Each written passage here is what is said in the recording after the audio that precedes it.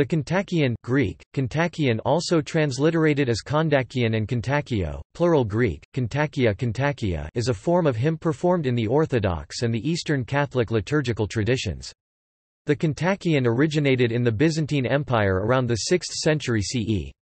It is divided into strophes oikoi, stanzas and begins with a prologue the pruoimoion or kokulion. The Kontakion usually has a biblical theme, and often features dialogue between biblical characters. By far the most important writer of Kontakia is Romanos the melodist. The only Kontakion that is regularly performed in full today is the akathist to the Theotokos.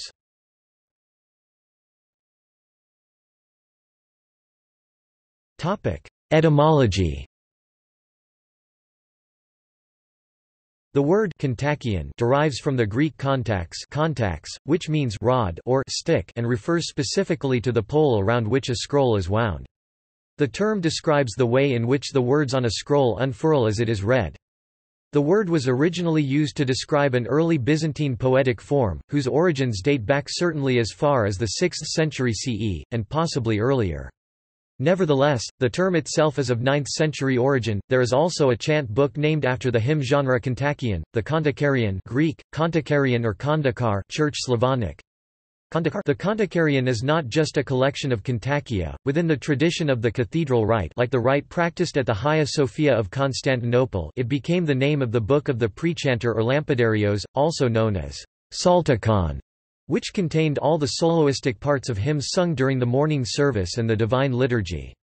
Because the Kontakia were usually sung by protosalts during the morning services, the first part for the morning service with its prokimena and Kontakia was the most voluminous part, so it was simply called Kontakarion.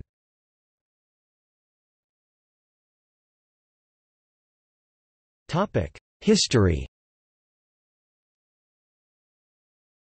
Tradition ascribes the origin of the Kontakion to Romanos the melodist during the 6th century. Romanos' works are widely acknowledged as a crucial and of Byzantine hymnography. Romanos' masterpiece is his Kontakion on the Nativity of Christ.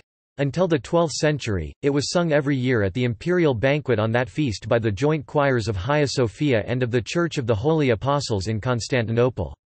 Most of the poem takes the form of a dialogue between the Mother of God and the Magi. A Kontakion is a poetic form frequently encountered in Byzantine hymnography. It was probably based on Syriac hymnographical traditions, which were transformed and developed in Greek-speaking Byzantium. It could best be described as a sermon in verse accompanied by music. In character it is similar to the early Byzantine festival sermons in prose, a genre developed by Ephraim the Syrian. But meter and music have greatly heightened the drama and rhetorical beauty of the speaker's often profound and very rich meditation.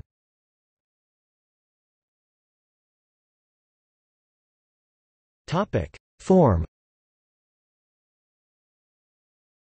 The form generally consists of 18 to 24 metrically identical stanzas called oikoi houses, preceded, in a different meter, by a short prelude, called a kokulion cowl or pruoimoion. The first letters of each of the stanzas form an acrostic, which frequently includes the name of the poet.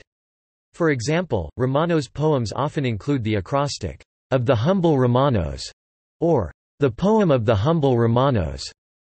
The last line of the prelude introduces a refrain, which is repeated at the end of all the stanzas.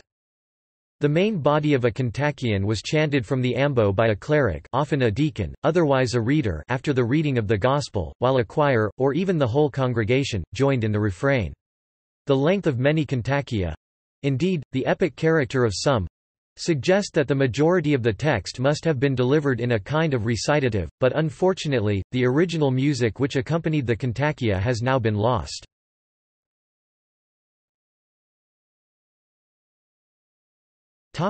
Modern performance. Over time, the performance of the Kontakia came to be replaced by the canon. At the present time, the chanting of an entire Kontakion is quite rare.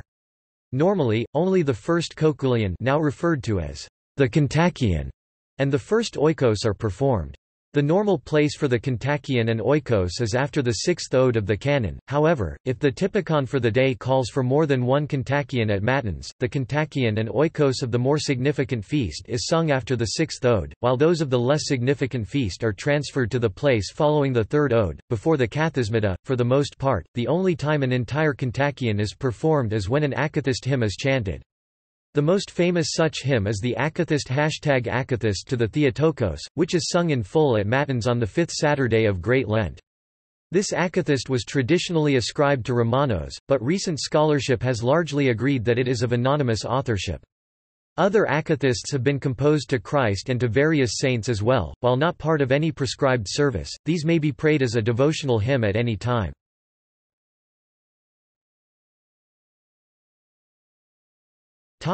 Examples. These are from the prayer book published by Holy Trinity Monastery, Jordanville, New York. Kontakion of Pascha, Easter. Though thou didst descend into the grave, O immortal one, yet didst thou destroy the power of Hades, and didst arise as victory, O Christ God, calling to the myrrh-bearing women, rejoice, and giving peace unto thine apostles, thou who dost grant resurrection to the fallen. Kontakion of the Annunciation of the Most Holy Theotokos. To thee, the champion leader, we thy servants dedicate a feast of victory and of thanksgiving as ones rescued out of sufferings, O Theotokos, but as thou art one with might which is invincible, from all dangers that can be do thou deliver us, that we may cry to thee, rejoice, thou bride unwedded. Kontakion of the Transfiguration of the Lord. On the mount thou was transfigured, and thy disciples, as much as they could bear, beheld thy glory, O Christ God, so that when they should see thee crucified, they would know thy passion to be willing, and would preach to the world that thou, in truth, art the effulgence of the Father. Kontakion of the Sunday of the Prodigal Son. Having foolishly abandoned thy paternal glory, I squandered on vices the wealth which thou gavest me. Wherefore, I cry unto thee with the voice of the prodigal, I have sinned before thee, O compassionate Father. Receive me as one repentant, and make me as one of thy hired servants. Notes